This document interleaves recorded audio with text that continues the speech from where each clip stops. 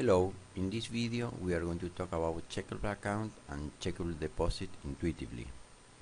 This is a very short and trivial video, so if you know the subject you can speed up this video or you can directly jump to the next video.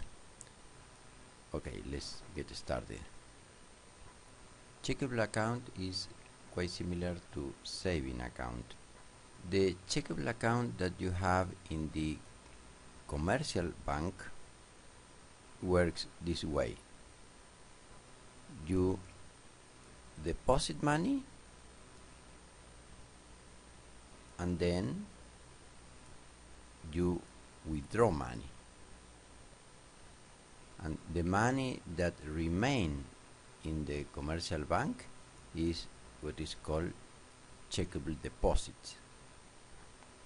These deposits are checkable, which means that you give a check to the bank and then you get money from the bank.